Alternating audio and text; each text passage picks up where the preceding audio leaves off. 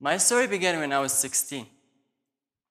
I've always wanted to travel, but never knew why. Maybe because I wasn't satisfied with the environment, or maybe not happy with our education system. Or maybe I felt for a second that I could do more outside my country. So finally, in August 2008, I was lucky enough to be one of the 30 Yemeni students to go to the country that most of the Yemenis dream about, the United States. So after a long trip, I found myself in a state that I never heard of before, Wisconsin. And a family that I never seen before.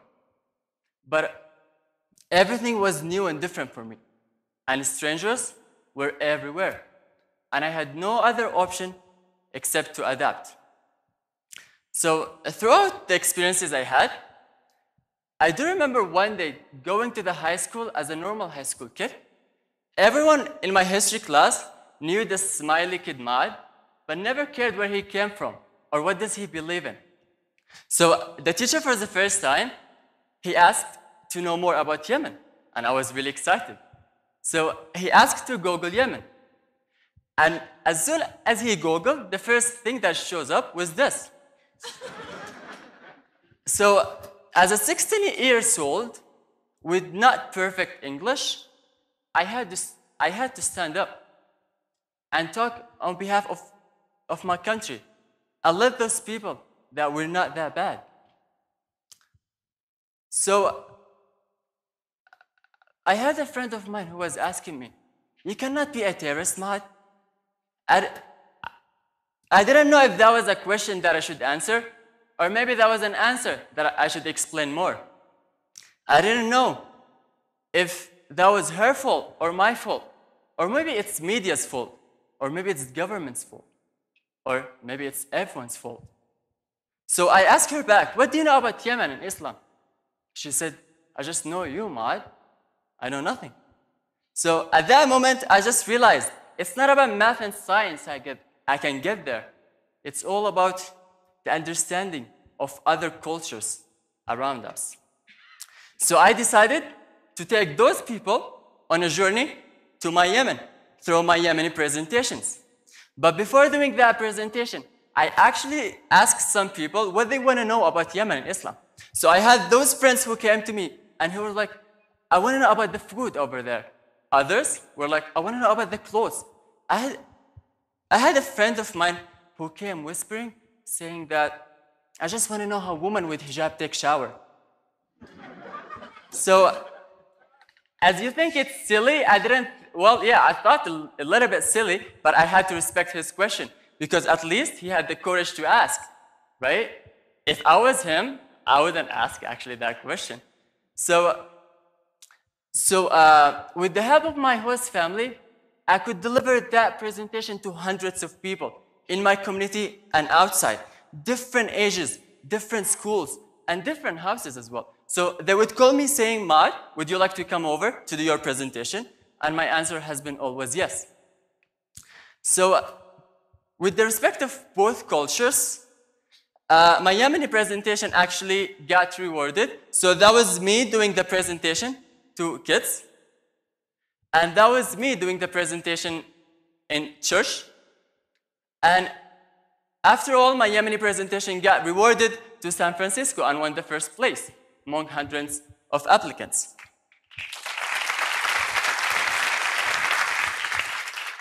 So regardless to all those kind of questions, whether we go to school by camels, have computers, or women with hijab have cancer, regardless all of these questions, I really liked something about some American students.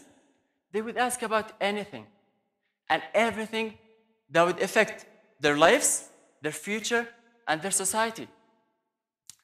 So I was really amazed how they would ask. And we're still fighting for something that they have. It's educational democracy. I'm not talking about political democracy that everyone knows. I'm talking about education democracy, the freedom of speech in the classrooms, the students' right to express thoughts, share their ideas with teachers, discussions, debates, sports. That's what we need in our school, actually.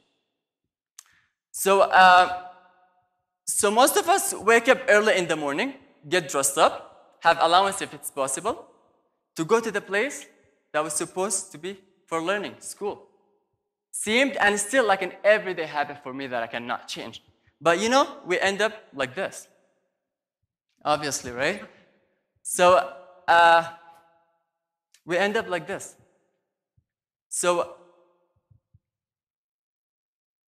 it's not the matter of we need access to school.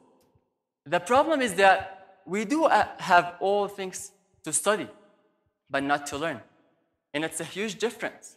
We study what people think it's important, but we learn what we think it's important to us. So that's the difference. So I honestly sometimes think to drop school because I think, you know, like it's not going to help me to reach what I want for myself, my future, and my society.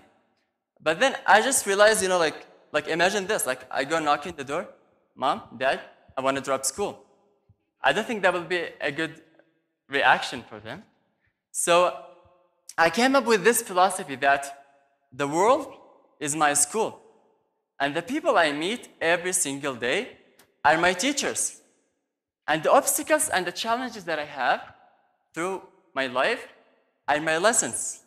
So walking to school in that freezing cold of Wisconsin seemed like a nightmare for me at first, but then I never thought for a second that I would learn from walking to school more than what people usually learn in that school itself.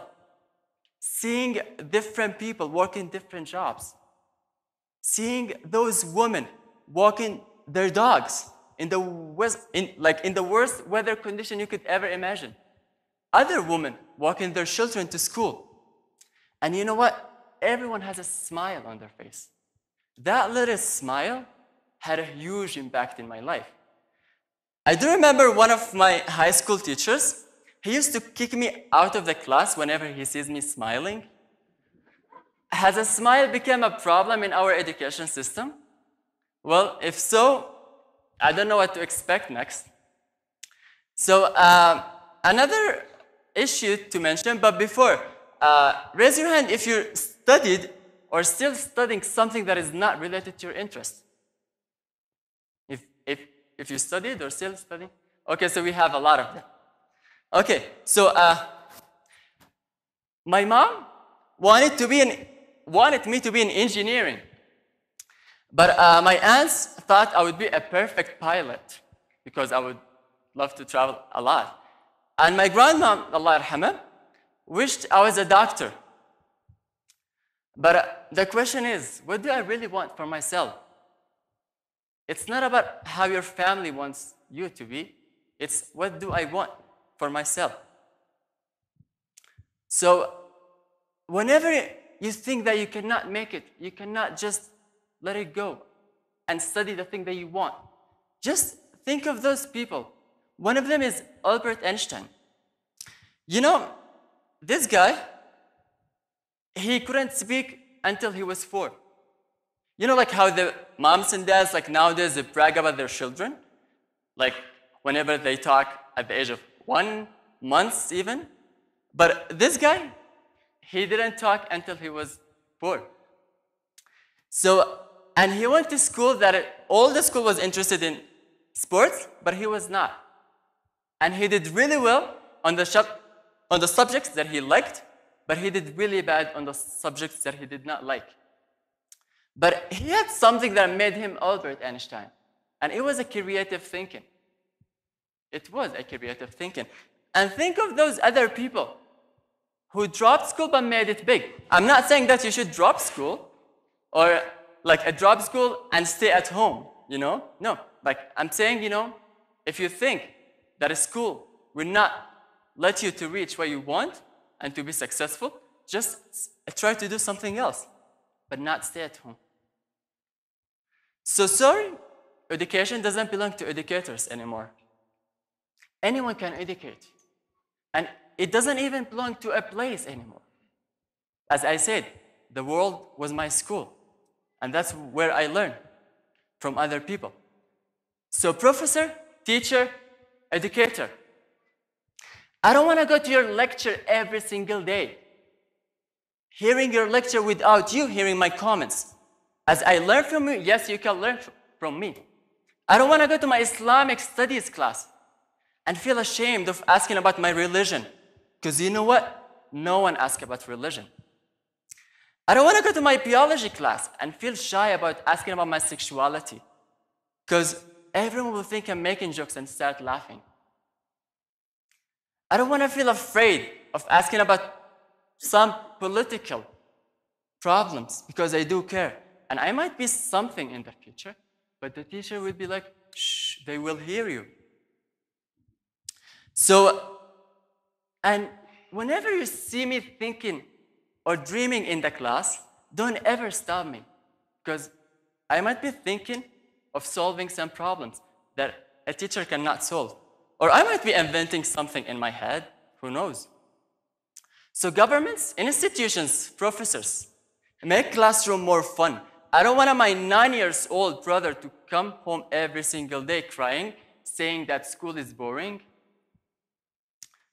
So don't tell me what to do in the school and how. Tell me, why do I want to go to school? So I will leave you with this quote that I will never forget. I was attending one of the conferences in Qatar, and Jordan Prom was saying that you can survive 30 days without food, and you can survive 3 days without water, and you can survive 8 seconds without air. But you know what? You cannot survive 1 second without hope. And hope for me is the dreams we have for this country. Thank you.